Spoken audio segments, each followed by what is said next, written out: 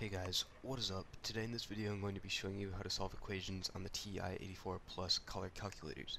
If you have a black and white calculator, there will be a link in the description below for a separate video that you can use for your black and white calculator. So if you have a color calculator, let's get started. So this is the equation that we have, 9 equals 3x, and we want to find the value of x. So we're going to start out by pressing on math, and then we're going to scroll all the way to the bottom, and we will see a pop-up that says solver. So we're just going to press enter, and then these two boxes will pop up. So these two boxes basically represent the two sides of the equation. So one side of the equation is 9, so we'll type in 9, press the down button, and then 3x, because that is the other side of the equation. So this just means 9 equals 3x.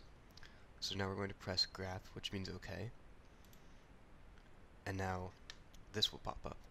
Now, usually x will just be any random number. It was a coincidence that it said x equals 3.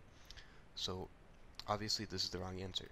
So, to get the right answer, we want to press alpha, and then enter. And it will say solution is marked. So, now it's giving us the answer to our equation. So, now let's do the second example right here. So, the answer to that was x equals 3. So, let's do the second one. So we'll press second, and then mode, which just means quit. And then we'll scroll all the way to the bottom again. Solver, and then let's just clear out this box.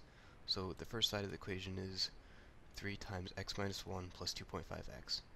So let's just type it in exactly as we see it.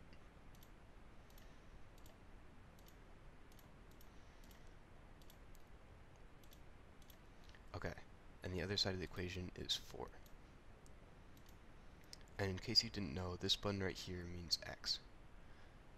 And then we're going to press OK. And then to get the actual answer of x, we press alpha, enter. And that is the value of x. I hope this video helped. If you have any questions, leave them in the comments below, and I will see you in the next video.